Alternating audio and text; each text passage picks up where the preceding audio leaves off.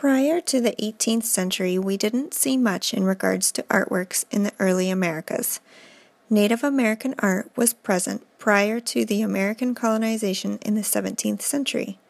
When the Pilgrims arrived to the Americas in 1620, they had a very limited amount of personal belongings with them. What we do see in the 17th century are beautiful pieces of furniture such as cupboards, chairs, cabinets, and chests with drawers. These pieces were functional, yet decorative, representing the rawness of this time period. With plenty of American timber at hand, furniture making quickly became a necessary trade for the people of the colonies. There grew to be two different styles of furniture during this time period, known as the 17th century style, which we do see a great deal of, and the early Baroque style, otherwise known as the William and Mary style. The 17th century is a New World blend with a sprinkle of Renaissance traditions. Joiners and turners were the two groups of people that produced these pieces of furniture. The joiners joined straight wood together by shaping the wood with axes and smoothing with planes, and the turners used chisels to shape the wood while it rotated on a lathe. The wainscot chair was an upscale alternative to the commonly constructed chairs of this time. Often these chairs were made of oak and constructed in a fairly simple manner. What made these chairs unique was the individual inscription or carving laden in the chair. No chair was identical, yet equally unique in detail. A beautiful cupboard was yet another functional piece of furniture of this era. One piece in particular was the impressive cupboard thought to have been made by Nathaniel Stone, which unfortunately we do not know much about. The cupboard is built of both red and white oak, with Atlantic white cedar on the inside of the drawers. Perhaps two of the best furniture makers in New England at this time are William Searle and Thomas Dennis, who both settled in Massachusetts in the 1660s. These two men are likely the makers of a beautiful chest used to store linens, personal items, and household goods. The design of the flowers and leaves are emerging as a popular design of the time that flourished during the 17th century. The early Baroque, or William and Mary style, was more of a slender and graceful design, which utilizing the joining method of dovetailing that is still used in modern-day furniture building. Very few artists and their work were well known or documented during the 17th century in American art history. Thomas Smith was an American artist who lived during the 17th century and was most known for his self-portrait completed in 1680. This is known as the earliest documented self-portrait from America. Smith utilized light and shadow to express emotion in his portrait. Another commonly known piece of art is called Mrs. Elizabeth Freak and Baby Mary from the 17th century. However, the artist is unknown. The portrait displays a wealthy wife and daughter from Boston in the late 17th century in New England.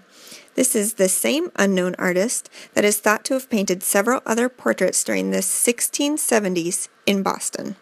The Enlightenment era in the 13 colonies is thought to have taken place between 1714 and 1818. This period eventually led to the American Revolution and the development of the American Republic. During this time in the American colonies, the growth and exploration in politics, science, and religion led to the return of the arts, literature, and music. From this restoration, we see great artists arise such as Benjamin West, Thomas Jefferson, John Singleton Copley, Gilbert Stuart, and Edward Savage, to name a few. Benjamin West became known as the father of American painting because he was known as one of the most prominent artists of this time. Born in Springfield, Pennsylvania in October of 1738, he worked as a teacher and mentor to other American artists in London. His artwork started with portraits of children and continued on with his artworks in portraits for many years in Pennsylvania and New York. In 1760, West spent some time in Italy where he continued to paint before settling in London, where he painted historical and religious pieces. He was given the privilege of being George III's official painter for many years. One of the most influential pieces West was known for was the historical piece The Death of General Wolfe in 1770. This piece was a display of a wounded English commander in the Battle of Quebec in 1759. He was one of the first to display the subjects in modern clothing. Although the uniforms were not completely accurate, he combined the historical connotations with a realistic view of the scene. In our textbook, Art Through the Ages, it is said that West's greatest innovation was the blend of contemporary subject matter and costumes with the grand traditions of history painting. Benjamin West went on to mentor Charles Willson Peale and also Gilbert Stuart. John Singleton Copley was an American painter that started in the Massachusetts Bay Colony. He was primarily known for painting portraits of important New England colonial figures such as Paul Revere, Thomas Gage, and Richard Heber.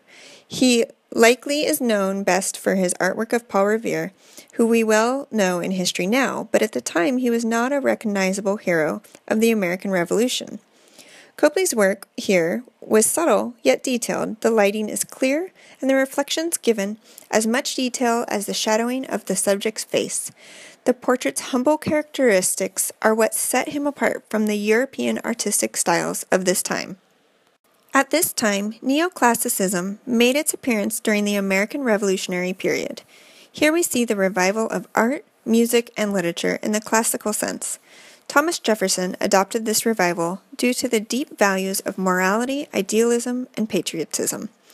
Jefferson's artistic pieces we primarily see in architecture, along with several other talents as an economist, theorist, and a statesman who, as we know, went on to be the president and an American founding father later in life. He brought this neoclassical style to the United States in his design of architecture, such as the state capitol in Richmond, Virginia, Monticello in Charlottesville, Virginia, and Jefferson's Rotunda at the University of Virginia, also in Charlottesville, Virginia, later in the 19th century. Gilbert Stuart, another one of America's great painters of the 18th century, was born December of 1755 in Rhode Island. He had the privilege of moving to London in 1775 to study under the well-known Benjamin West. Upon returning to the States in 1793, he was known to paint several portraits of George Washington. Other portraits included President Jefferson, Madison, Monroe, John Adams, and John Quincy Adams, heroes of the war, important statesmen, and prominent women of the era. Stuart's most prominent work was an unfinished portrait of George Washington that can still be found on the U.S. $1 bill today. Lastly, we look at Edward Savage as an American painter and engraver. He was born in Princeton, Massachusetts, and went primarily unnoticed until 1790. At this time, the George Washington family posed for America's first family portrait. Although his artist experience is seemingly limited, his first family portrait was the main attraction at the Columbian Gallery in Philadelphia in 1796, and he went on to live a profitable life. As we have seen from the handful of artists over the 17th and 18th century period, history was a major part of the arts. People struggled, as we know from history. Yet the art pieces, decorative furniture, and architectural design portrayed as beautiful simplicity of life during this period. This part of history didn't lack education and independent thinking, yet it did lack the technological advances we have at our fingertips currently. The works that are still on display hold a certain reverent peace and embracing of the time period by displaying the heart and soul that went into each and every piece.